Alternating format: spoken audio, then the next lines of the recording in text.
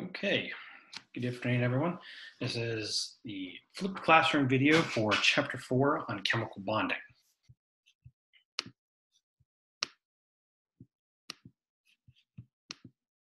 Okay, so this particular chapter is going to build upon the things that we have already started. Our focus here is to go beyond the electric structure and start looking at how things interact with one another. We'll try and do this in about a half hour, or I'll get through as much as I can in a half hour and maybe have to split this into 2 different videos. So our learning objectives here, primarily, number 1 is to draw Lewis structures. This is the bulk of where this chapter is going to go. So if you're going to be studying on this chapter, this is probably one of the biggest sections to focus on is the Lewis structures. Then we want to be able to recognize and use formal charges to determine structures. Now, keep in mind that on the test, you are not going to have to draw structures. So this means that you have to be able to recognize the proper structures when drawn, or be able to recognize when there is resonance. Okay, so usually these are structural things that you can apply and pick out which one is the proper structure. And then the molecular geometry is mostly memorization. So we will use the Lewis structure in order to translate into a 3-dimensional structure. So the Lewis structure is a 2D, usually linear diagram. And then we'll translate that into the 3D structures. And then we can also look at some very basic polarity. Now, we're not going to go too deep into the polar molecules, so they'll be relatively simple things like binary molecules. Okay, so we want to be able to differentiate proper Lewis structures. So we have to be able to draw Lewis structures. Most of this particular bonding theory is from G.N. Lewis. Essentially established this based on the valence electrons. Now, we talked previously in the previous chapter about valence electrons. Valence electrons are dealing with our s and our p electrons, so that they make up our 8 outer electrons. So we have to remember that the transition metals in the middle were 3. Scandium started at 3D, which comes after the 4s. So any of the transition metals are lower in energy than at any point than the level we're already at. So if you're in the 3D, you've already hit 4s, which is a higher energy level. So it's a higher level. So those would represent the outer electrons. So our transition metal elements, we're not going to worry about those. It's going to be our s and our p's are going to be our valence electrons. So we have to know how many valence electrons everything has before we start. Okay, so the outer layer, the valence electrons, will go in sequence across the board. And generally, what we're going to be looking for is a completion of what we call the octet, okay, which is your s and your p electrons. So your s electrons, there's 2 electrons. For your p electrons, you have 6. So it gives you a total of 8. Generally, when we are bonding things, what they are looking to do is to fill those octets. So just like when we looked at in the previous chapter, when we were looking at the electron configurations, we know that there are variations in the electron configurations where they're either full, like a noble gas, they are empty, as in like an ion that might lose electrons in order to get rid of an outer layer, or they may be half full. So full, empty, and half are the 3 optimal arrangements for these.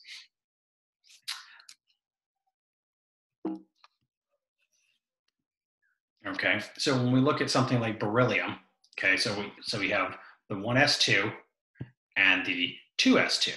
Okay, so these are the 2s2 electrons here, and these represent the outer layer, or what we would call our valence electrons. So the inner layer is irrelevant.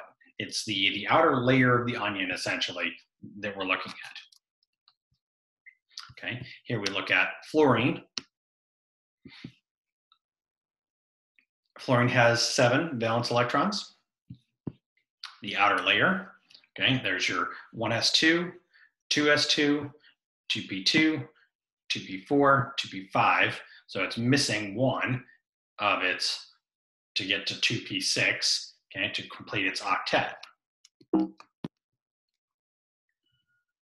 right. Now, the way the Lewis dot diagrams are drawn is we should be familiar with the electron configuration, as from the previous chapter. So each element is generally drawn, and then a dot is drawn to represent its number of valence electrons. However many valence electrons it has, that's how many dots it gets. Okay, so you can see sodium has one valence electron. It's like 3s1 or 2s1 electron is right there. And then magnesium has two valence electrons, aluminum 3, silicon, phosphorus, sulfur, chlorine, down to argon having 8. Okay, and so this is going to be the same trend for the whole family. All of the halogens, like fluorine, are going to have 7 valence electrons.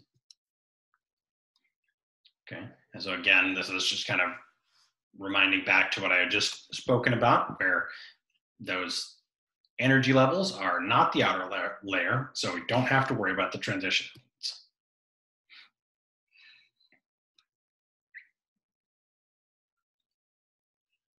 All right, so how do we go about drawing a Lewis structure? Okay, the first step is we need to know how many valence electrons are there. Okay, so each element, we count up how many valence electrons it has. So if you have carbon dioxide, so you'd have carbon and 2 oxygens. So carbon has 4 valence electrons, oxygen has 6, and there are 2 of them. Okay, so you total up all the valence electrons, and whatever the molecule is you draw must have that number of valence electrons. Okay, so generally we will pick a central atom. Okay, how you pick the central atom is, we'll get into it more as we do some of the practice problems. Generally, some rules to go by is hydrogen is never going to be a central atom. Okay, generally, the more electronegative, the more terminal it will be.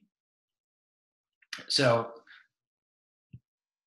sometimes in a chemical structure, the first atom written is also the central atom.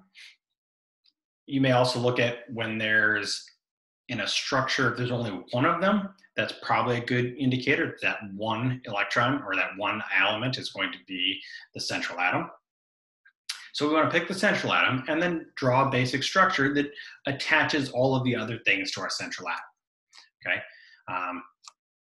It's not always the same thing, because we can have, we'll look at some examples later where we have our molecules that have more than one central atom. So you see that in like the organic molecules where you're going to have multiple carbons in a row. But again, you don't have to draw those structures, they'll be given for you. Okay. All right. So once we have a central atom and a bond, you'll see how this is drawn in a minute. And again, this is part of what we're going to do in class, is to go through and just work on drawing Lewis structures. So around the outside electrons, or around the outside elements, you want to start on the outside and start giving the elements 8 electrons. Okay, the bonds that connect them to the center count as 2. Okay, so in carbon dioxide, carbon would have 1 bond to an oxygen and 1 bond to another oxygen, and that 1 bond counts as 2 electrons. Okay, so if we're giving dots around the oxygen, then the bond already counts as 2, and then so you would have to put 6 more electrons around it in order to give it 8. Okay, so we give everybody 8, and then we head to the central atom, and then if there's electrons still to give, then we give those to the central atom. Okay, so by the time that you've given all the elements their electrons, okay, again, the total number of electrons you have to distribute is the total number of valence electrons. All right, so if you have 8 valence electrons, that's all you've got to put around your molecule. You don't get new electrons from somewhere. So doling out electrons, you can only give up to your total. Okay. So let's look at an example here for water. Okay, so water, okay, oxygen has 6 valence electrons. Okay, hydrogen has 1 valence electron, and there's 2 of them. So we have a total of 8 valence electrons. Our central atom is chosen as oxygen here. Again, generally the rule was the more electronegative elements are not going to be your central atom. However, hydrogen can't be the central atom. So in that case, oxygen is the only one that can be the central atom, right? So we draw a single bond between the 2, and so that each one of these bonds counts as 2 electrons, okay? And hydrogen doesn't get extra electrons, so there is no electrons to distribute around the hydrogen, so we're going to continue and then give the oxygen its electrons. And so then we want to do a count, okay? So each hydrogen has a bond, that's all it gets, okay? And then we want to count, so it's 2, 4, 6, 8 total electrons. So this would be the Lewis dot structure for hydrogen. Now, you'll notice later when we get to the 3D structure, it doesn't quite look like this, but again, the Lewis structure, it doesn't have to be perfect. It's meant to be a rudimentary model of what it looks like. Okay, look at carbon. So here we have a carbon, hydrogen, and 3 chlorines. Okay, you have carbon has 4 valence electrons, hydrogen has 1, and chlorine has 7, and there's 3 of them. So we have a total of 26 valence electrons. So when we're done with our model, we should end up with 26 electrons. Carbon is the least electronegative, given that hydrogen can't have be a central atom. All right, so also generally carbon tends to be a central atom. Okay, so that's another kind of thing to look at, is if you have a choice, generally carbon is a good choice to make for a central atom over other elements. Okay, so we draw carbon with the center and all the bonds around it, okay, with everything attached to it. All right, usually in the organic structure, after the carbon, and then everything listed after the carbon is what's attached to that carbon, right? So if sometimes there's hydrogens listed out front, but then this carbon is attached to another carbon or something like that. So usually the organic structure with carbon tries to give you some idea of what is the layout of the electrons or a layout of the other elements. Okay. So here we go ahead and we give 8 to the outer electron, to the outer elements. Okay. So hydrogen only has the 1 bond, that's all it's going to get. But we give chlorine 8 electrons. So there's 2 for the bond, 4, 6, 8. 2, 4, 6, 8. 2, 4, 6, 8. And so when we total up all of the electrons in our model, we've used up all of our electrons. Okay, the central atom has its octet. Okay, carbon has an octet. If it doesn't have an octet, then that's when we generally have to make some readjustments. Okay, and so this becomes the Lewis structure, the proper Lewis structure for this molecule. All right, formaldehyde. Okay, same kind of thing. We have carbon, hydrogen, and oxygen here. I don't know if my video is in the way here. All right. So carbon has 4 valence electrons, hydrogen has 1, oxygen has 6. So I have a total of 12 valence electrons. All right, so here's the question that becomes of which one should be the central atom, carbon or oxygen? Well, in this case, carbon, as I said, is usually a good choice to go with as a central atom. Also, oxygen is more electronegative, so it's probably not going to be the choice of the central atom over carbon. So carbon here we choose to be the central atom. We make a single bond to all of its components. Okay, so that's 2, 4, 6. That's 6 of its total 12, right? We can't make a molecule that's more than 12, right? We've used 6. Right? We distribute the rest around the oxygen, okay? So there's 2, 4, 6 more, right? So that's 2, 4, 6, 8, 10, 12. That's all the electrons we had to deal with. However, our central atom does not have an octet.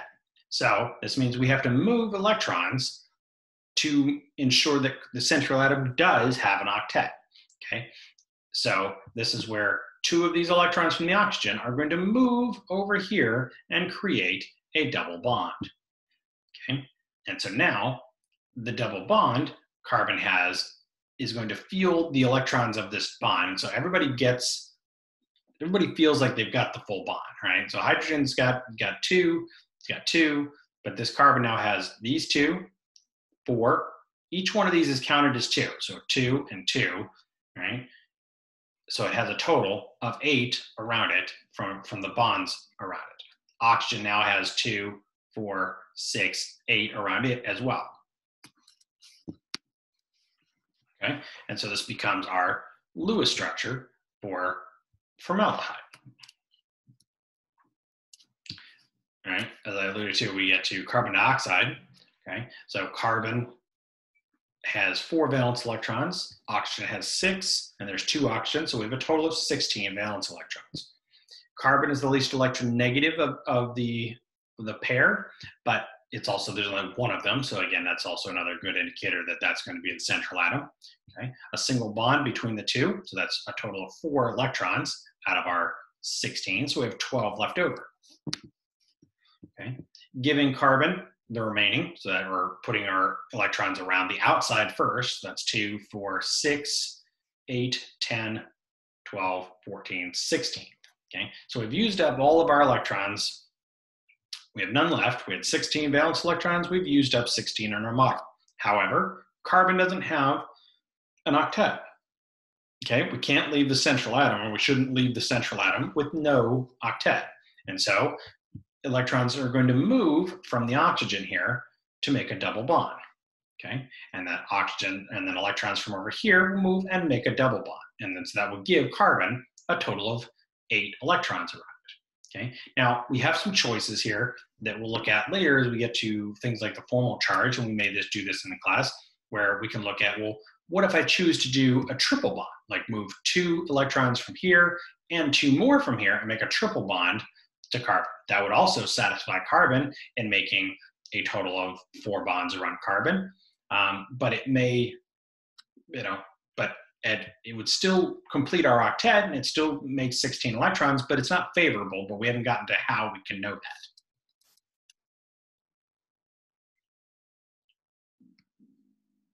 Okay, so here is a chlorite ion, right? So what you're going to notice here is the ion. All right, so let me move my thing here. All right, so you'll notice there's a charge here. Okay, so when we're doing things that have an ionic charge, this is just going to affect, the only way this plays a role is when we're doing our Lewis structure, is doing the valence electron count. Okay, so chlorine has 7, oxygen has 6, and there's 2 of them, and that charge adds an extra electron into our mix. Okay, so we have 1 extra electron that gets in there because of that negative charge. So we have a total of 20 valence electrons. So realistically, in most of these models that you're going to have, they probably shouldn't have an odd number. Now, that's not to say that they can't, but we probably shouldn't have an odd number for any of these molecules. Okay. All right. So we've given chlorine the central. Chlorine is the lesser electronegative. It's also, there's only 1 of them. So chlorine is going to be our central atom, a bond to both. That uses 4. So we have 16 remaining. Okay. So here we put everything around the oxygen. So it's 2, 4, 6, 8, 10, 12, 14, 16. All right. So we put 16 around. We have 4 left over. Okay, because we have 20. And so we put the other 2 or the other 4 around the chlorine. Right? You'll notice the brackets with the negative charge listed there, because when you're doing the Lewis structures, there's no other way to know that it was an ion unless you indicate that it is in fact an ion by putting the brackets with the charge on the outside. Okay, and so this becomes the Lewis structure. So we have 20 valence electrons here distributed around our 3 elements. Okay, so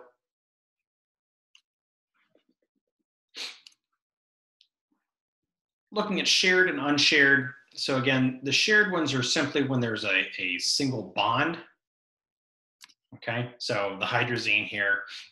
The shared ones are simply, again, it's a single bond. They are shared between 2 elements. So there's 1 bond 2, 3, 4, 5 bonds, right? So 5 single bonds makes up the shared number. So each bond is 2 electrons, so there are 10 shared electrons.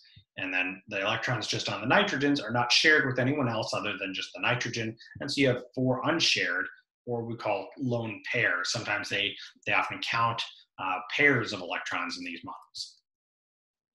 Okay, same thing here for the cyanide or hydrogen cyanide. So we have a single bond, a triple bond, and a lone pair.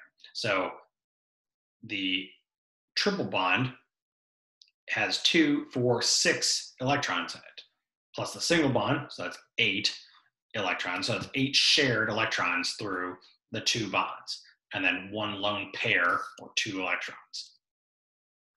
All right, so resonance and formal charge. Like I said, the formal charge is more of a tool that we're going to use. Ooh, glare. Quite a glare in here. All right.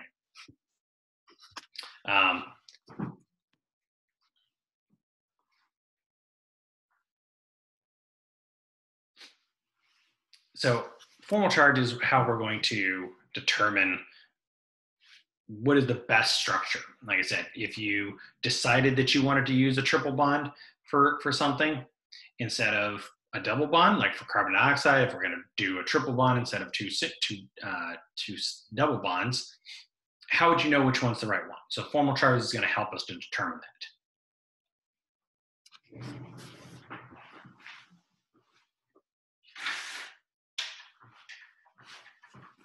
Yeah, let's see if that helps.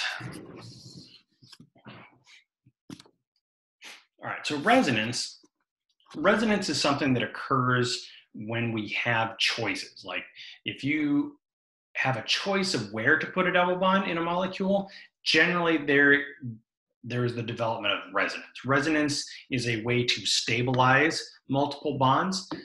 As you'll see when we start looking at formal charge, how resonance really helps. Okay, so this is what resonance looks like. And so when you look at carbonate, it has 1 double bond.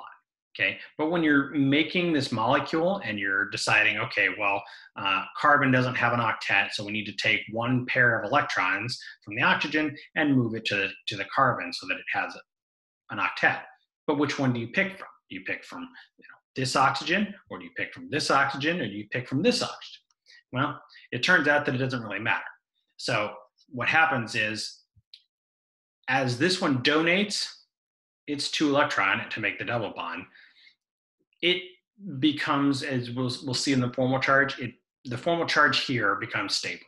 Okay, oxygen generally prefers to have 2 bonds. So that means that this oxygen now is it's a little unstable. It's unfavorable in this system, and so you'll see that in a minute. And so what happens is this bond is going to move. He jumps over here, and now this oxygen feels stable. And then these 2 don't. And then it's going to rotate again over here. And then now this one feels stable. And so it's kind of like a game of hot potato, except at light speed. So the electrons are going to, the double bond is going to bounce around this molecule endlessly. So it's almost like they feel stable. Okay, so resonance is a way of stabilizing the bonds. So it keeps this one that's not as stable or not as favorable, and it tries to lessen the effect of that unfavorability. Okay, because you had a choice of where we're drawing this, but in reality, the bond doesn't just stay in one spot. There's not one of these as the correct structure. Okay, and so what you see is oftentimes in some books they will write it this way. This is what is called a hybrid structure. So it's kind of showing this dash here as a line where this isn't a real double bond. It's showing that this is kind of a temporary double bond, that it has a temporary one, and it's kind of double bonded to all 3 oxygens, but not really. Okay, it doesn't have 3 triple bonds or 3 double bonds, right? It's a fake bond, right? So it rotates around to stabilize the formal charge of these other oxygens. All right. Here's the nitrite ion. You have nitrogen with 5 valence electrons, oxygen with 6. There's 2 of them. and there's a charge on this molecule. So the negative adds an extra electron. Okay, so nitrogen's a central atom, 2 bonds, that uses up 4 of our electrons. We distribute our electrons around. Okay, and so we end up with 2, 4, 6, 8, 10, 12, 14, 16. All right, so we've used to 16, so we have 2 left over. Those are going to go on the nitrogen. But that doesn't give nitrogen an octet. Nitrogen has 2, 4, 6. So the question is, well, who's going to give nitrogen 2 more so he feels like he has an octet? In this case, they chose this oxygen, donates 2 electrons. All right, now nitrogen has 2, 4, 6, 8 electrons around it. Okay, but it could very well have been the other way. Okay, so this is generally how you know that there is resonance, is that there was a choice where you would put the double bond. Could have put it on this side, or it could have put it on this side. You're going to have a resonance structure that develops as a result of that. Okay, and so here are the 2 resonance structures. Okay, one where we chose the double bond with this oxygen, and one where we chose the double bond with this oxygen. All right, so formal charge is how you're going to determine which is the proper structure when there are equivalent structures. Okay, so it allows us to check the validity of a Lewis structure, right? So this doesn't work if on the test the question is which one is the proper Lewis structure, and it's asking about A is methane, and B is formaldehyde, and C is sulfate. It's not going to help you with that. Okay, they have to be the same structure. Okay, so the question is, if you have carbon dioxide with two double bonds, or a carbon dioxide with a triple and a single, formal charge can help you determine which one of those 2 equivalent structures of carbon dioxide is the proper structure. Okay, so this is how we're going to do it. Okay, so it is the valence electrons. All right, so this equation is, this is a little more complicated than it needs to be. Okay, so it's the number of valence electrons minus the number of bonds. Okay, a shared electron is a bond, divided by 2 is just, counting half of the shared bond. So if you just count the bonds, right, a single bond has 2 electrons. So one bond has, divided by 2, or 2 electrons in a bond divided by 2 is 1, right? So you want you to just count the bonds. So if it's a single bond, you just count the bonds, right? So the valence electrons minus the number of bonds minus the free electrons, or unshared electrons, the free dots, any dots around the element. Okay, all right. So let's look at this one here. Okay, oxygen here. Let's look at the oxygen. Right. So oxygen has 6 valence electrons. Okay, it has 2 bonds. Right. So this is what you're saying here is, I'm just counting how many bonds it has. So here, according to this complicated model, it's, oh, let's count out how many total electrons there are. There's 4 because there's 2 bonds there, and take half of that, and then add the dots. Well, or you can simplify it and just say oxygen has 6 valence electrons. There's 2 bonds, so minus 2, minus the 4 dots around it equals 0. Okay, so it's a little easier if you just count the bonds. Okay. Carbon has 4 valence electrons. It has 4 bonds around it and no free electrons. Okay. Nitrogen has 5 valence electrons, minus 2 bonds, minus 4 dots. So 5 minus 2 minus 4 is negative 1. Okay. So here's the negative 1 on the nitrogen. Okay. As you have alternative structures, so this is with the double bond, so you could have in B drawn the cyanide, like a C triple bond N. Okay, in this case, the oxygen now has 6 valence electrons, with 1 bond, so that's 5, minus 2, 4, 6 more dots, so it's a total of -1 on the oxygen. Okay, carbon still is 0 because it has 4 bonds around it. Nitrogen now 5 valence electrons, minus 3 bonds, minus 2 free electrons with a 0. Okay, over here, now we have the oxygen with a +1, carbon still 0, nitrogen's -2. So we have these 3 identical structures, okay, or 3, if you count the valence electrons of each one of these, they're going to come out the same in all of them, okay? So what we want to do is you want to look for the one with the fewest number or the most zeros, okay? The most zeros is going to be the more stable structure, okay? 0, 0, -1, 0, 0, -1, 0, 2, 1. So C is automatically eliminated as a possible choice because there are fewer zeros here, okay? So there are fewer elements that are happy, okay? So C is eliminated. So it comes down to this one. Is it A or is it B? Now these are 50-50 because they both have 2 zeros and a -1. So here, where the negative charge is going to reside is on the more electronegative element, okay? So the question is, which one is more electronegative, oxygen or nitrogen? In this case, oxygen is more electronegative.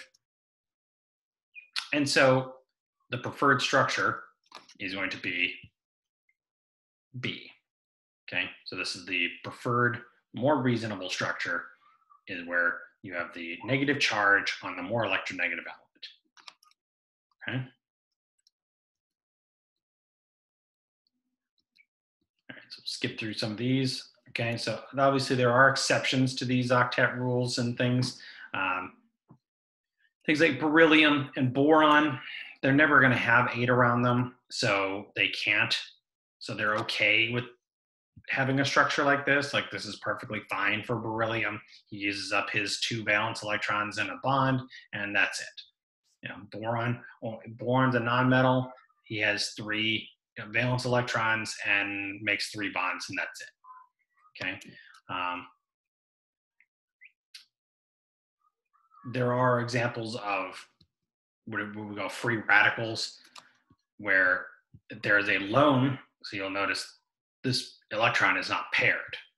This electron's not paired. You're not going to see these as examples. These are just things that happen in these structures. I was saying, you don't always have a total even number. And so these are called free radicals. They are generally very reactive and they generally don't last for very long. Okay, so they generally want to bond with something. Okay.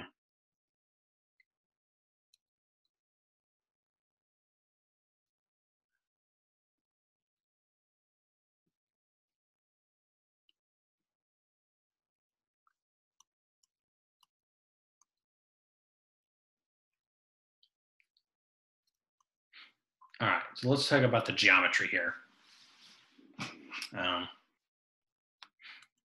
All right, so a lot of this is going to be memorization.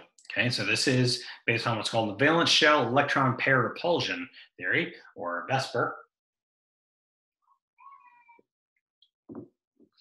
So the key here that you have to remember is right here in the middle, okay?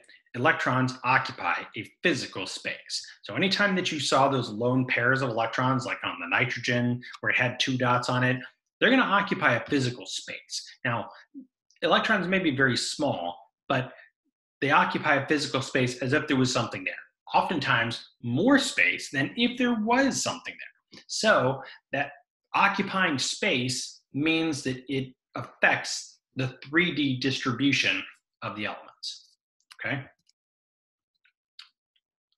So what you need to know here are the geometry names, okay?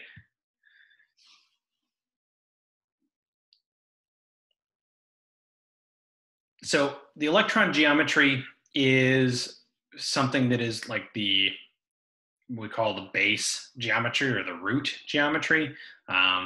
Generally, these are where everything is derived from. So the molecular geometry, so most of these tend to be like a subset. So like bent is a subset of trigonal planar. So if you look at this molecule here, trigonal planar has 3 elements around it, okay, around the central atom. Now, if you took one of these off, okay, if you took this top one off, then you would get this bottom structure, okay? So this bottom structure is called bent. So it's a sub-geometry of this main geometry, trigonal planar. So basically what you need to know is the geometry names and the bond angles, okay? And we continue down here. This is for trigonal bipyramidal, okay? All right, so let's talk about the beginning. All right, so linear is the simplest geometry with just a central atom and 2 things attached to it. So we saw CO2, carbon dioxide.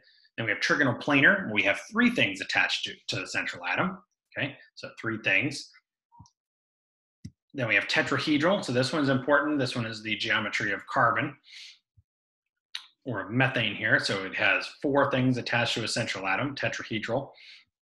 It has 2 subsets, trigonal pyramidal and bent. So you'll notice there's 2 that are called bent because they look very similar to one another.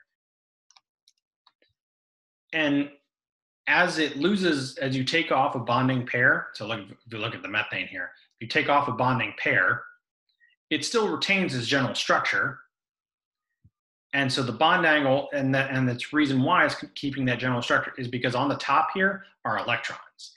Okay, there's electrons on the top of this nitrogen that are keeping that structure, keeping these things pushed away. And it actually pushes these things a little bit closer together, so it actually occupies more space than something like a hydrogen there, okay? Again, if these were the only 2 things there and those electrons didn't occupy any space, then you wouldn't see the hydrogens sitting right next to one another. You know, the 2 hydrogens don't want to sit next to one another. They would want to occupy as much space as possible in the molecule. So they would pop out to be a linear thing. But since they're bent, you know, they're being pushed together. That means those 2 hydrogens are being pushed into where they're almost kind of touching each other. And they don't like that. They want to repel from one another. So they would want to occupy as much space as possible. But there's something pushing them, keeping them like that. And that's electron pairs that are on the top of that molecule. Okay, so with 5 bond pairs, this is called trigonal bipyramidal, and so this is with 5 things, and so this is obviously beyond our octet. So we see like phosphorus pentachloride. Okay, so this one has 2 different setups. So it has an axial, an axis, and an equatorial region. Okay, so it has a couple different bond angles. It's 90 degrees from the top. There are 120 around the equatorial region, and then obviously 180 between the top and the bottom. Okay. Now, if you take one off, now all of the subsets are taking things off the equator. Okay, it's going to remove stuff off the equator, right? Because that gives the electron pairs the most amount of room. Okay, so you get seesaw, T-shaped, and then after you've taken all 3 of the linear ones off the equator, you get a linear format. Okay, the last one is octahedral, where we have 6 things bonded to it. Okay, so like SF6. Okay, so here the bond angles are all pretty much 90 degrees. Okay, I mean it's 180 from the top and bottom, obviously. Okay, so the square pyramidal is where you've taken one of these off, and so it pushes everything a little bit closer together. And then the last one is square planar, and we get back to 90 and 180 because now you've got something pushing down from the electron pair on the top and electron pair on the bottom, and they're both pushing everything together, and so it keeps everything nice and flat. Okay. So you'll also see kind of this generic geometry designation, AX2. Okay, so that means A is the central atom and X is how many things are attached to it. Okay.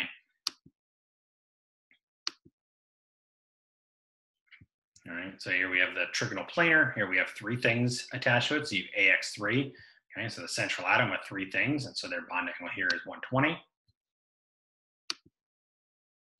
All right, its subset was bent. So here you can see, this is a good model right here at the A and the B, right? Is you got this electron pair, okay? This is what's causing B to still be in this kind of geometry.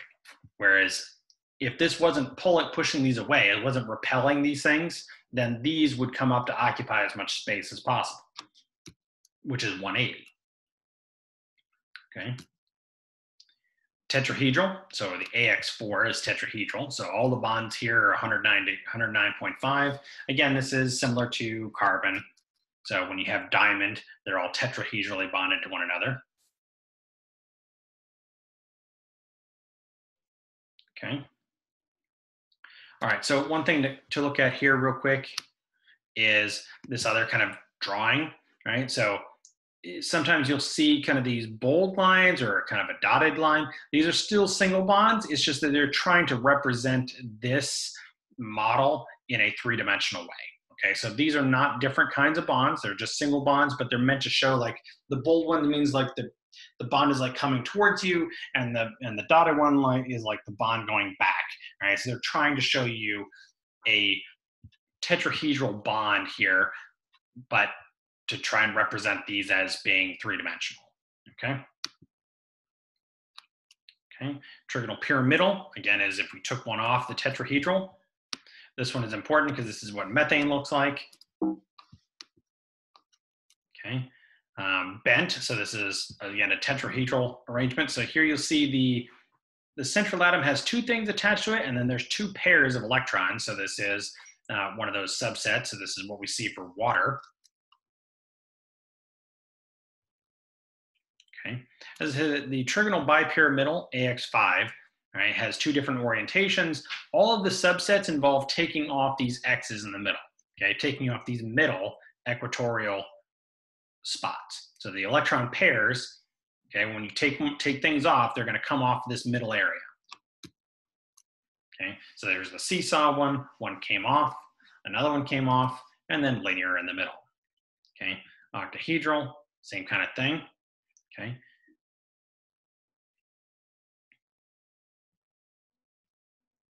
All right. So really what you need to do is memorize most of those geometries. Now we're going to go over them. We'll do some practice problems in class. How do we find out the geometry from the Lewis structure? So we'll practice with some Lewis structures, and then we'll practice converting them to their geometries. Okay. Polarity is really just when there's an uneven distribution of electrons based on things like electronegativity. Okay. So like HF. So we know fluorine is very electronegative and hydrogen is not. So this becomes what we call a polar bond because hydrogen is all the electrons are unevenly distributed. Okay, so here fluorine gets the bulk of all of the electrons, whereas hydrogen has very little electron density. Okay, whereas when fluorine or fluoride or fluorine is bonded to another fluorine, then they're evenly distributed, and so you get a pure covalent molecule. There's no difference in their electronegativity, so nobody wins. Okay, and so really what you just have to be able to look at is look at two molecules and try to determine whether or not they would be polar. Okay, and so really the way to know if they're polar, we're looking for really non-metals. Okay, so you're looking for covalent molecules, and you're looking for their distance on the periodic table to be far apart from one another. So the further they are, the more likely there is some polarity involved. Okay, the closer they are, probably the less in the polarity they get to be. Okay, so when they are the same, so oxygen here would be like a non-polar covalent. So when you have two oxygens, okay, so but as soon as you put oxygen and like chlorine, okay, oxygen's more electronegative than chlorine is, and so there's going to be some polar covalent molecule. But as you separate them further, and then you get to oxygen and aluminum, they become ionic. So once the electronegativity separates so much, then they become an ionic bond. Okay. So things that affect polarity are things like symmetry. Okay, so like carbon dioxide. Okay, so carbon dioxide had the two oxygens on either side, but there's not a side of this molecule that's particularly like one side's negative and one side's positive, right? That's what you need for polarity, right? So if you look at water has a lot of electrons at the top, not a lot of electrons at the bottom. So water becomes what we call a polar molecule, okay? Whereas carbon dioxide is non-polar, right? And so we can look at, so you're probably not going to look at things like this on the test. It's probably going to be simpler molecules, okay? So like more like the HF example on the water, probably carbon dioxide kind of stuff that's the kind of polarity that we'll be looking at trying to determine is which one is polar is more based on very simple molecules. Okay, and again, we'll practice some of these in class. Okay, all right, so look at the other videos. Okay, there's a whole bunch of other videos that look at practice problems. We are going to practice problems in the class, but I would suggest at least giving some of them a try. Bring some questions with you to class if you've tried some practice problems in your book and you're unsure of which ones you want, how they got the structure that they did. We can do them in class.